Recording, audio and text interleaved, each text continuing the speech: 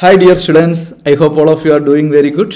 Okay, so we are Brainiacs Classes and you know that we are going to come up with a new idea, that is Brainiacs Capsule. This is for those students who are aspiring to become doctors for exam NEET 2024. Okay, so how this is helpful actually? So it's an idea like every day we discuss 3 important questions from any of the chapters. Okay, so this is like a bedtime capsule. So before you going for bed, you can just watch these 3 videos. I mean just these 3 questions. Surely we have around 116 days are left. So daily 3 questions you are watching it. Surely it would help you because all these questions would be very important for NEET exam. Okay, so this is the day 1. Okay, so we are taking the chapter basic concept of chemistry and we have selected 3 important questions that is expected for NEET 2024. Okay, so the first question in front of you, we will be and if you have any doubt, feel free to ask in the comment section. Okay, so the question here is: chlorine is prepared in the laboratory by treating manganese dioxide with aqueous hydrochloric acid. According to the equation, 4 mole of HCl gives MnO2 plus MnO2 gives 2H2O plus MnCl2 with chlorine. Gives chlorine. Okay, now the question they are asking is how many grams of HCl, okay, react with 5 gram manganese dioxide. This is what they are asking. So they are interested only in manganese dioxide and HCl. Okay. Whenever question like this comes, what is the first thing you need to do, sir? So you need to check whether this equation is balanced or not. That is the most important thing. You need to check it out. Here if you see 4 hydrogen atoms are there. Here also 4 hydrogen atoms. Here 1 manganese atom. Here also you can see 1 manganese atom. Okay, and if you check chlorine atoms, here 4 are present. Here 2 and here another 2. So totally 4 are present. Oxygen also if you check 2, here also 2. Now first thing we need to write down here is the stoichiometric ratio. Okay, then we need to check, we need to relate between who and who, between HCl and manganese. So we are interested only in these 2. We don't need to consider the other things, correct? Okay, let's try to see how to do this question. Okay, so we know from the equation that the stoichiometric ratio here is what actually, okay, I will take a pen.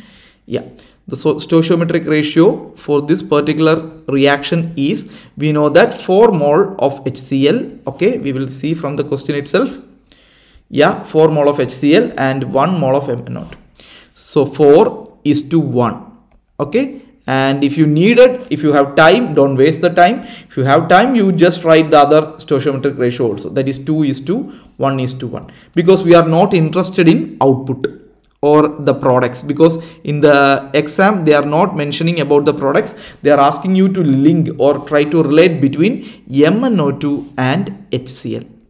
So from the stoichiometry I can say that 4 mole of this is HCl. Okay, this is HCl and this is our MnO2.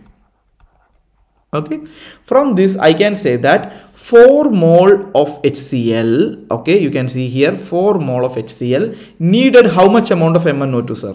Or I can say 1 mole of MnO2. Okay, now in the question they are asking you, they have given you 5 gram of MnO2 and they are asking for this 5 gram of MnO2 how many amount of HCl is required. So how to do this question? So we can say 1 mole of MnO2. Since they have given everything in grams, we need to convert this mole to respective grams. So what is 1 mole of MnO2? We know that 1 mole of MnO2 will have a weight equivalent to molar mass expressed in grams. So for MnO2, how to calculate the mass? So manganese, in the question they have given the atomic mass of manganese is 55. Oxygen, we know 16 into 2, 32. So if you add these 2, you will get as 87 gram. Correct? So that's how the 87 gram is coming here. Now what you need to do, sir? Now what you need to do? Similarly for HCl, what is the molar mass? Chlorine 35.5 and for hydrogen it is 1. So I can say that 1 mole HCl, if you are taking 1 mole of HCl, if you are taking, it will have a weight of 36.5 gram.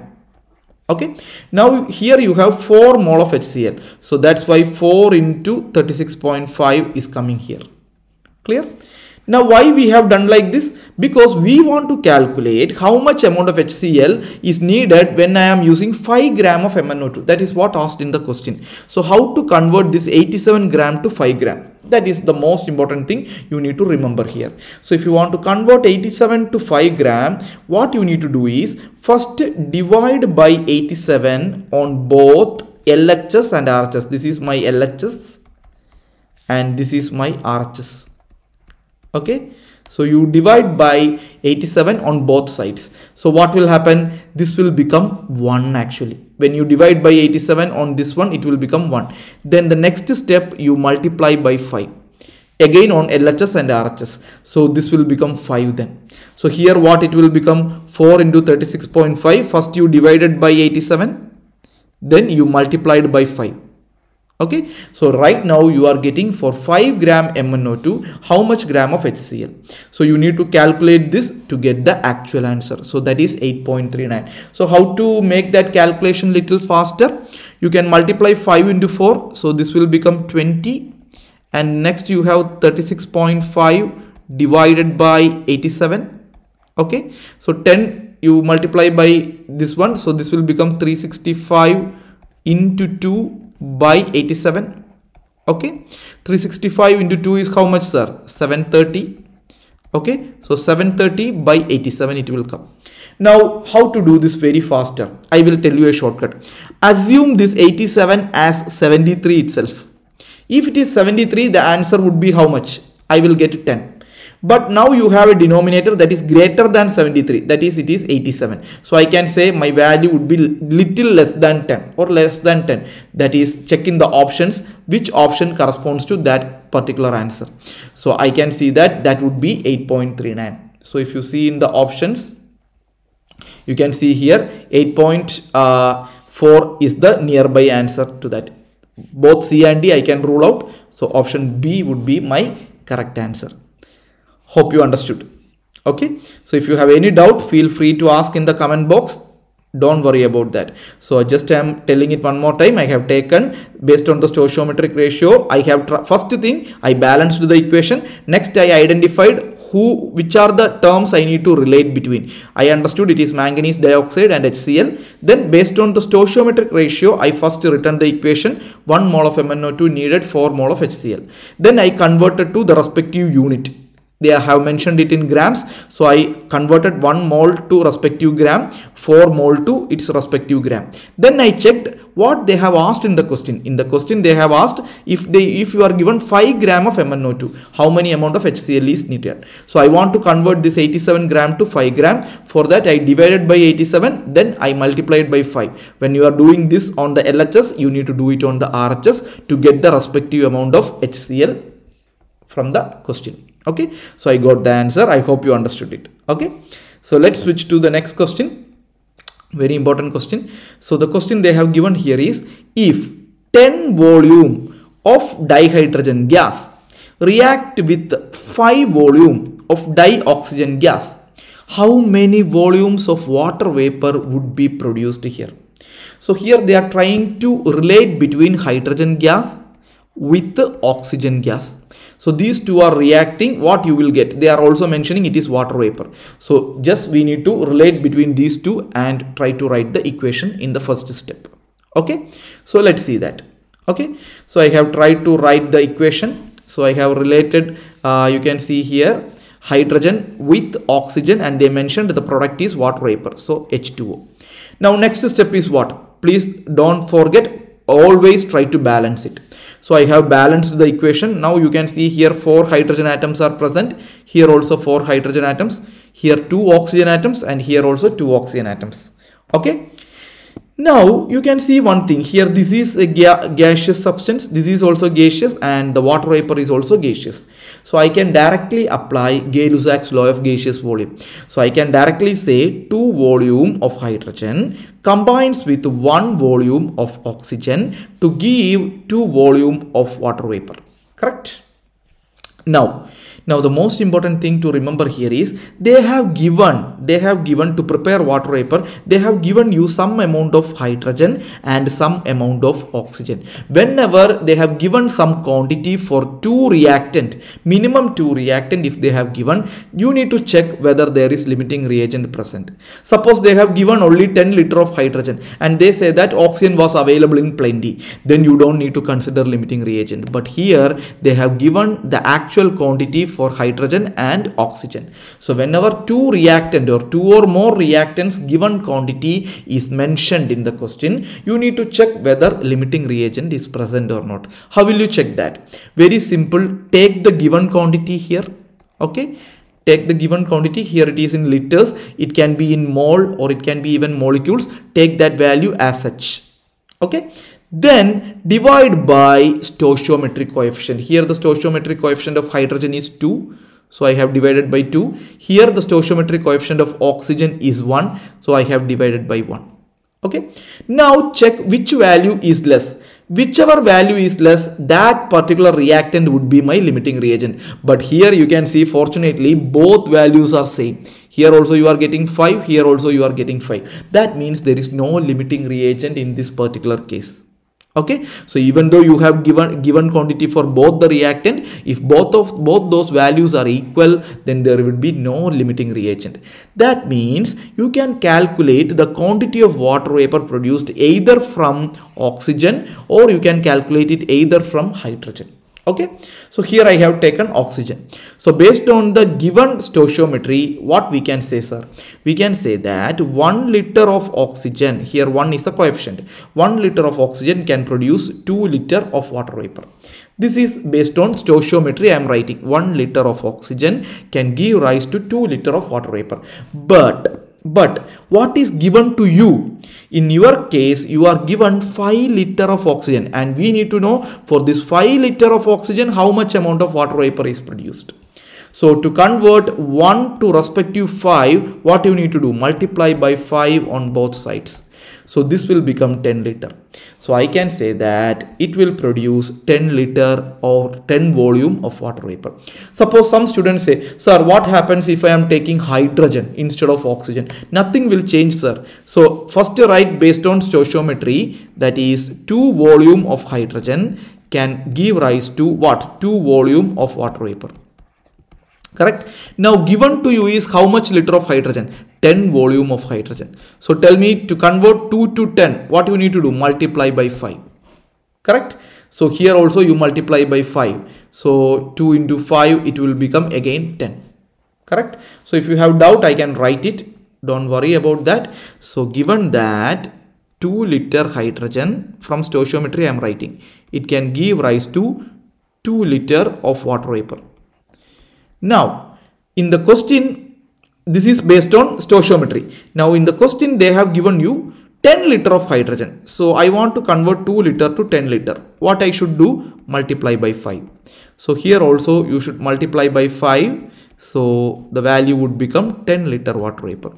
So, that's what I told. If you are taking oxygen to calculate water vapor or even hydrogen, you will get 10 liter water vapor. That will not change.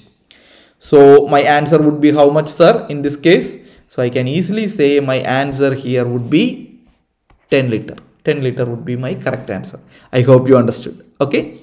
Now let's switch to our last and most important question. So the question given here is, go through the question.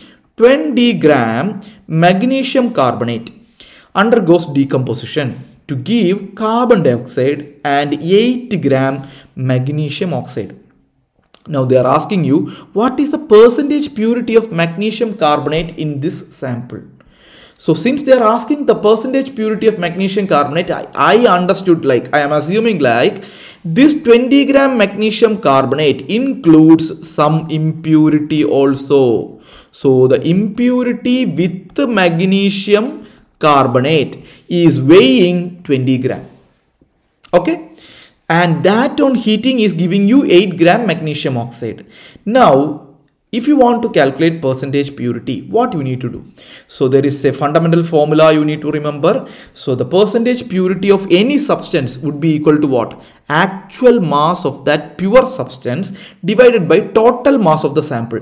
So this total mass of that particular sample may include what also? Impurity also, into 100. So here, based on this, what we need to do first? We need to identify, to produce 8 gram of magnesium oxide, what is the actual mass of pure substance? Pure substance means pure magnesium carbonate that is needed. Okay. Then total mass of the sample, we know including impurity, it is 20 gram is present. So first we need to calculate what is the amount of pure calcium carbonate needed for producing 8 gram magnesium oxide. Okay, for this, what we need to do, we know that from stoichiometry, 1 mole of MgCO3 will produce 1 mole of magnesium carbonate, 1 mole of magnesium oxide. 1 mole of magnesium carbonate will produce 1 mole of magnesium oxide. We will write that, and based on that we will proceed. Okay, so I can write 1 mole magnesium carbonate produces 1 mole magnesium oxide, correct? Now I know that 1 mole of magnesium carbonate is equivalent to how much grams, sir? Why I am taking it in grams? Because the option from, we need to put the mass of the sample in purity equation. That's why I am converting this 1 mole of MgCO3 to mass. Magnesium is 24, carbon is 12, oxygen 16 into 3, 48. So 48 plus 12, 60, 60 plus 24, 84 gram I am getting. And 1 mole of magnesium oxide, magnesium 24 and oxygen 16, I am getting it as 40. So I understood like 84 gram magnesium carbonate will produce 40 gram of magnesium oxide. But in our question, we need to check 8 gram magnesium oxide will be produced from how much pure gram of magnesium carbonate. So I need to know, I need to convert this 40 gram to how much? To 8 gram. Then I will get the respective amount of magnesium carbonate here. So to convert this 40 gram to 8 gram, what should I do? Divide by 5 on both sides. I am dividing by 5 on both sides. So this will become 8 gram and this will become 16.8 gram. Now I understood that 8 gram of magnesium oxide is actually produced from how much? 16.8 gram magnesium carbonate, pure magnesium carbonate. The remaining amount is how much? 3.2 gram. So total is 20 gram, right? So the 3.2 gram is impurity only. So how to calculate now the purity of magnesium carbonate? I can divide the pure actual mass of the pure substance. Pure substance is 16.8. Okay, divided by total mass of the sample. We know purity plus impurity, that is 16.8 plus 3.2, or it is given directly in the question as 20. So 16.8 divided by 20 into 100. So this is nothing but 1680 by 20, that is nothing but 84%. 1680 by 20, that is 84%. I hope you understood this question. Okay, so we will check for the answer here. In the options, we can see 84 is present, 84%. Okay, so I hope today you have understood today's daily capsule. Okay, so if you are finding any difficulty, especially +2 students who are finding it difficult or how to crack the NEET exam, please enroll to our Brainiacs crash course program. Surely it is going to help you. Okay, so tomorrow we will see with the next new chapter with 3 important questions. Until then, bye.